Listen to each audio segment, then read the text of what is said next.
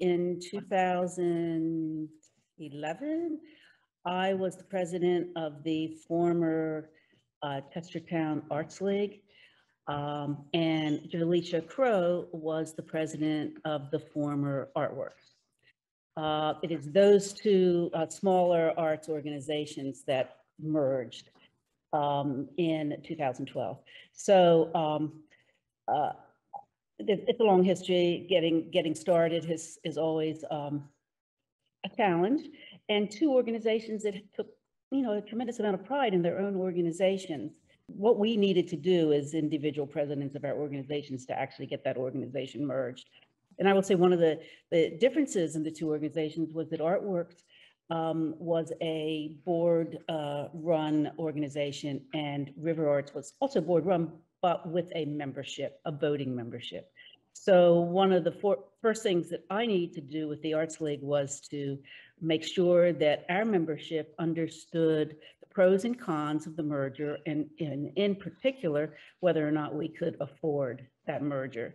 So it was a lot of just kind of fact finding and presenting to the membership all of the wonderful options of a merger, but also answering that question.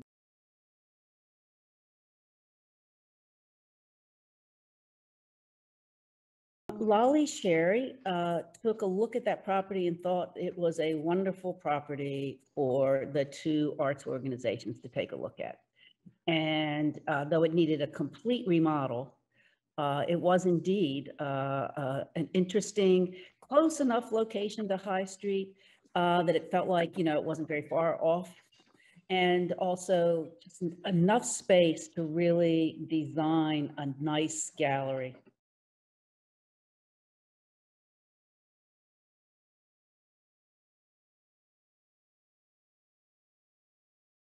Well, one of the negotiations was just about that. What shows Artworks ran and what shows Arts League ran, and how we were going to make sure that we didn't shortchange either one in the new organization. So actually, we had an agreement in place where, in fact, it's why we wanted two galleries right away, to make sure that everything offered in each organization would be the first year also offered. And, unless we chose otherwise, but it would not be one organization was going to lose out in terms of the things that they valued.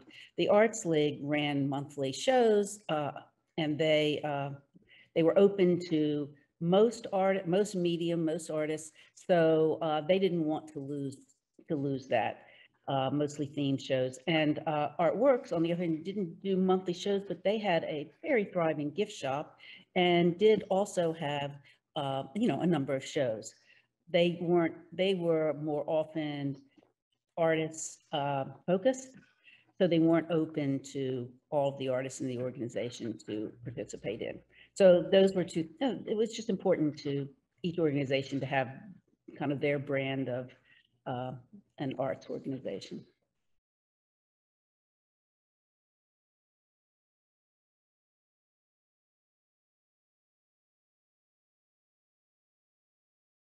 We kept running classes, and I'm just talking about, right after the merger.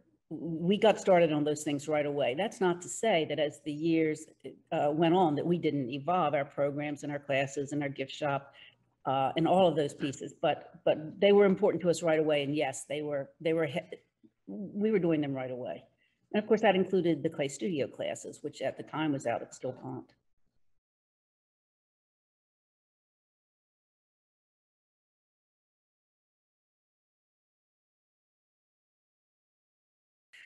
We were well, after the merger, we were looking at the clay studio and finances, felt it was running in the black at that point, and we really thought maybe if it were closer to town, it would really bring a larger audience. And so we were anxious to do that. And when the space opened up on High Street, we went for it. We were excited about it and got it right away. And I can't remember the date, but I think it was in 2013, maybe 2014, we opened in town. So yeah, that was why, and I think it was a great move.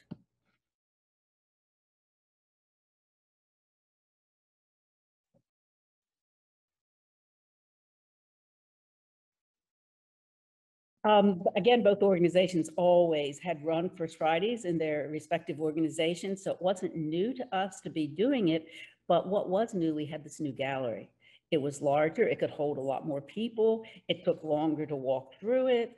So I actually think yeah, we started at first, we weren't even clicking in the numbers of people, but we were really pleased with the numbers of people. A few years into it, we started clicking in numbers, people as they came in. And we would have 500 in an evening, in a First Friday evening. So yeah, they were always big events. They were just, they started our shows. They were openings for our shows. But I think just the fact that they were just so consistent and there would be something new to see each time you came out and just the social aspect of it was just a huge incentive for a nice audience on First Fridays.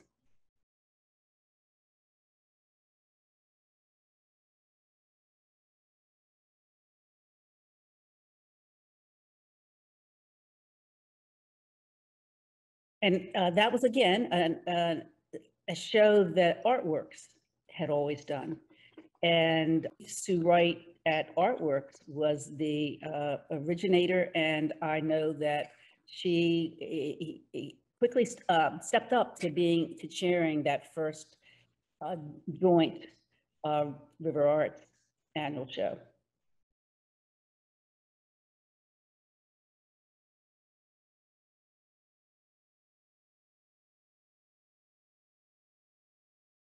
In the Arts League, that was, we had already started Paint the Town. Mary Pritchard was the originator. So it had been running several years before we merged, and activities in the merger were just bigger. There were more people, there were more volunteers to run them. Keep in mind, we still weren't that. We still didn't have an ED. We had maybe a 10-hour a week AA to kind of keep the gallery open. So volunteers were everything to us then and still are. So Mary Pritchard, she again chaired the first merged Paint the Town, and she was always a big advocate and supporter of that.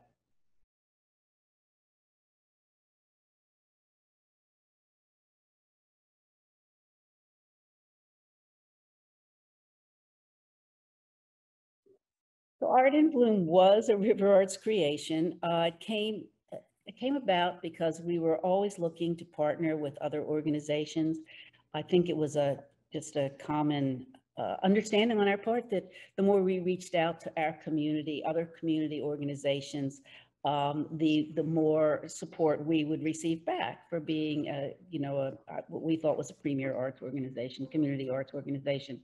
So we've always thought floral arrangements were pretty cool, and pairing those with the the paintings or whatever pieces of art in the gallery at the time would make for a really fun exhibition and a fundraiser. And we just reached out to a lot of the folks that we knew did floral arrangements and we actually had them draw a number of the wall that they needed to choose a piece of art on, and then they would develop or create the floral arrangement to match that or to complement that piece of art.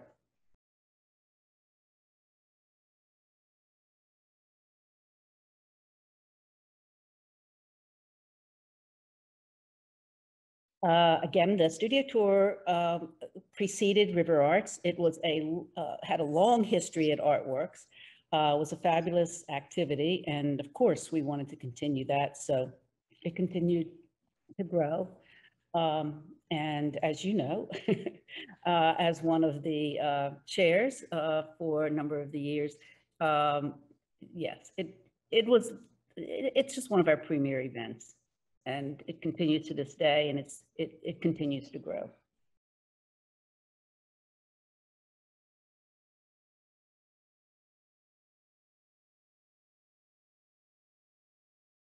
One of the first opportunities to start to develop that was when the spot right next to RiverArts came open in the breezeway, and for rent, and we thought, oh, this is our first chance to really start a RiverArts hands-on museum for children.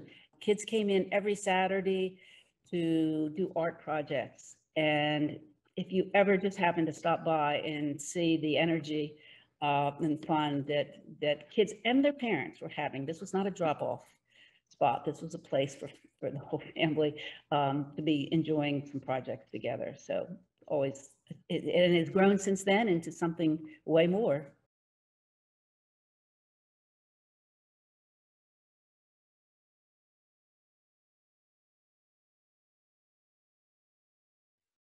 Well, you know, the art of stewardship is a Greg Mort's organization. It's to use artists to help promote the need for stewardship of our planet. And and Greg regularly shows at Carla Masoni's gallery. Carla introduced us to Greg, and we started talking about how we might do an exhibition that followed his organization's guidelines, and he was generous with his time and his art. He always let us use a piece of his art to promote the event. He and Rebecca Hofberger from the Visionary Museum were the judges of the show. And it brought out some really interesting art that was designed to help folks understand the importance of stewardship of our planet.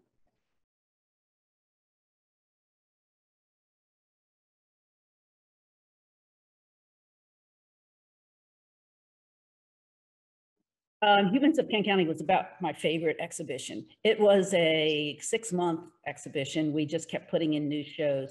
It was based, I was going to say roughly, but it was based pretty much completely on the humans of New York. I don't know if everybody's familiar with that, but a photographer started taking pictures in New York, was making sure he'd covered every single area of New York.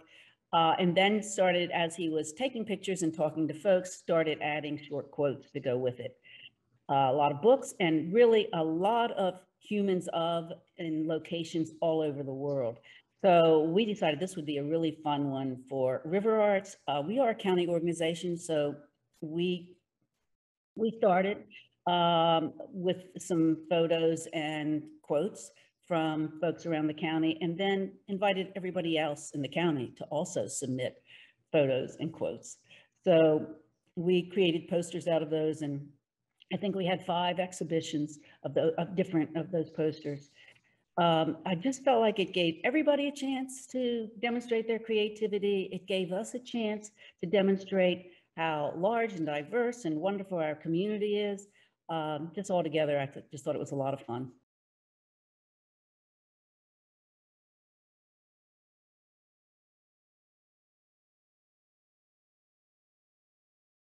So Amazing People is one of about 8 oral history exhibitions we've done over the last 10 years. And this one was focused on, actually, Gordon Wallace and I were curating this show. This one was based on interviews we did to people who were growing up, many of them parents, without the means to meet all of the needs of a growing family.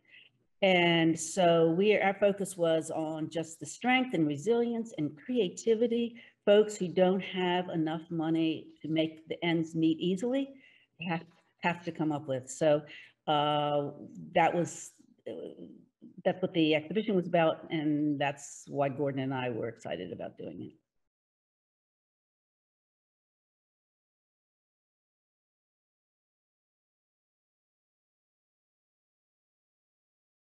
So it's so fun when we have the schools share their art, their student art in the gallery. It's actually a really nice place for the student art to be showcased. But it's really nice for all of us to get to see the creativity that kids bring, and also to kind of honor the art teachers in our school system who are working with our kids. So that's going to be an annual event.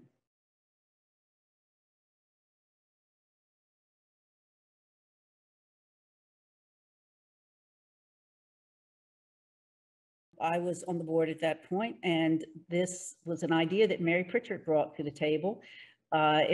She and her daughter had just attended a recycled runway in some area of the country and just thought it was hysterically funny and very creative, and suggested that might be a new look for our gala.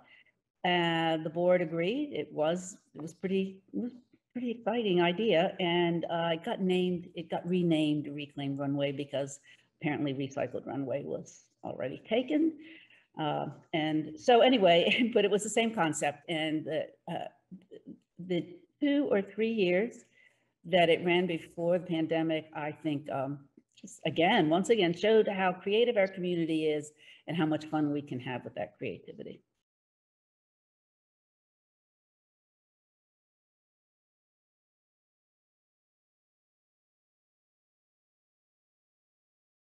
I have to say that way preceded me, but Mary Lee Schumann, as long as I have known the Empty Bowls program, was a major leader, probably the creator of that. It started at Artworks and continued with RiverArts, and has continued to this day. It's a really cool program. If people aren't aware of what it is, it's in exchange for a handmade bowl by one of our potters, Mary Lee herself, creates 100 of them, but they bring in students, high school and college, and all other kinds of volunteers to create the bowls. They sell the bowl, they sell a bowl of soup, and the profits go to the food pantry. So a lovely idea, and yeah, I think all credit probably goes to Mary Lee Schumann. I love being part of RiverArts so much because I love so many of the activities that we were doing. I'm passionate about oral history, love photography. I mean, I'm just speaking for me personally now. So that just having the opportunity to create so many oral history exhibitions that involved so many diverse members of our community and being able to share their stories was just incredibly rewarding to me. And I just feel like other artists probably feel the same way, that just having a chance to use their creativity in so many different ways